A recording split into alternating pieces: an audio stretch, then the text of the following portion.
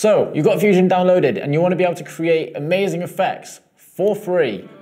Keep watching. The first one is a fake camera shake movement. You might have a locked off shot similar to this one or anything else, and you want to add a bit of hand movement to it. You can head up to effects, go down to open effects and search for shake and just add on this camera shake transition. And it pretty much does it for you.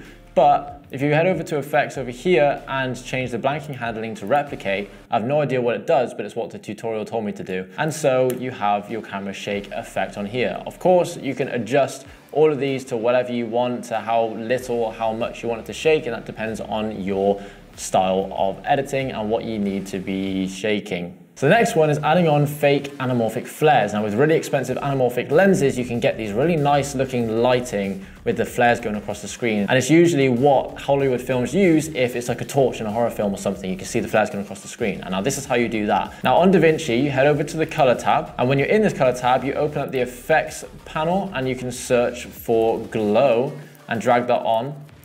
Obviously, if you've already done color grading, probably add this on first. When you've got this up, you change the HV ratio, which is a horizontal vertical. So you want horizontal one. So put that all the way up and you can change the spread to be whatever you like, as well as the brightness of it, however you like, and then you have anamorphic flares. It's that simple. Now sticking to lighting, you might want this sort of look going through the trees there of light rays. Now if you find a clip that doesn't have any light rays, like this one for example, this clip might look quite cool with light rays. So you head over to the effects on open effects and you search for light rays, and then you can change the length of it to however long you want, as well as the Y and X ratio, depending on what you want as well. And it does a very good job, and it dodges all the trees. It looks like it's come straight out of the camera. It's insane. I don't know how they do this. The fourth effect is kind of like an Inception or mirror dimension sort of effect, and it's a case of just searching in open effects for mirrors, dragging that on, going up to the effects panel, changing it to -90 degrees so it's up top, and then changing the Y value so that it's on top of each other, and then you have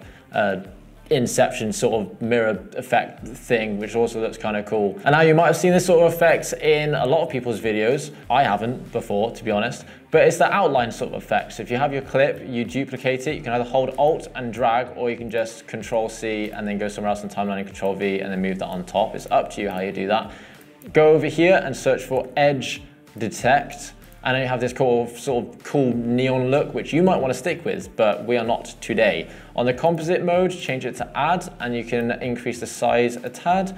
On the effect panel, change mode to grayscale edges, and you can change the width and the brightness however much you want. There's quite a bit of noise in the background usually though, so you might want to up the gamma a bit and it gets rid of the noise in the background, but the car has still got the outline, and then you're left with this cool sort of outline thing on the object. Now the last one is just quite a cool digital effect, which to my knowledge anyway, Premiere Pro and After Effects do not have a really simple way of doing this. You've got to do all these sort of layers and make it all complicated.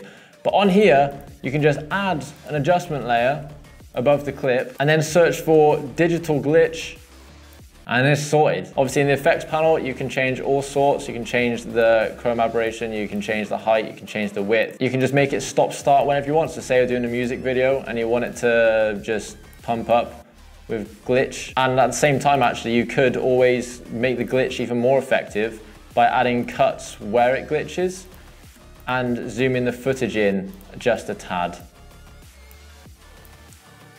Glitch out, that sort of thing, and then you have your glitch. So yeah, get on and use these. They're free, they're easy. 6 things, use them.